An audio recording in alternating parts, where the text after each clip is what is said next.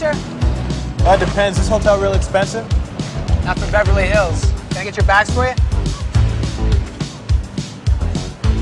Yeah, that's my bag in the front seat. So much pressure to keep holding on.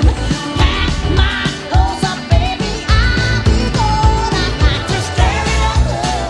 Got to break it up. I'm sorry, sir. We just have nothing available tonight. May I suggest next time that you call for a reservation, you do it at least a week in advance? Thank you. Hi. Nervous, some people, huh? May I help you? Yes, you have a reservation for an Axel Foley? Well, let's see. I'm sorry, I don't see anything under that name. Check Rolling Stone Magazine's Axel Foley. That's what it is. Okay. No Rolling Stone, no Axel Foley. I'm sorry, sir.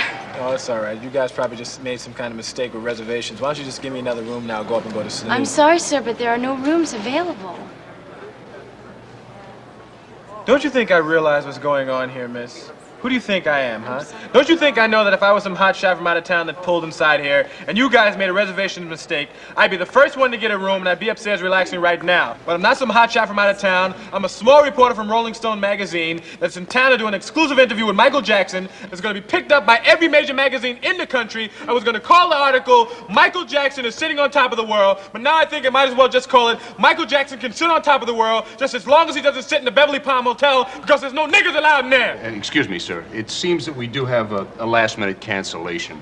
There is a room available. It's a suite, but I'll only charge you the single room rate. Thank you. I'm sorry I got upset. It's probably from jet lag or something. I'm very tired. I understand, What's sir. the rate, anyway? That'll be $235 a night, sir. Fine. And that'll be suite 1035. Thank you very much. Yes, sir. Thank you. If Michael called, tell him what room I'm in. Of course, sir.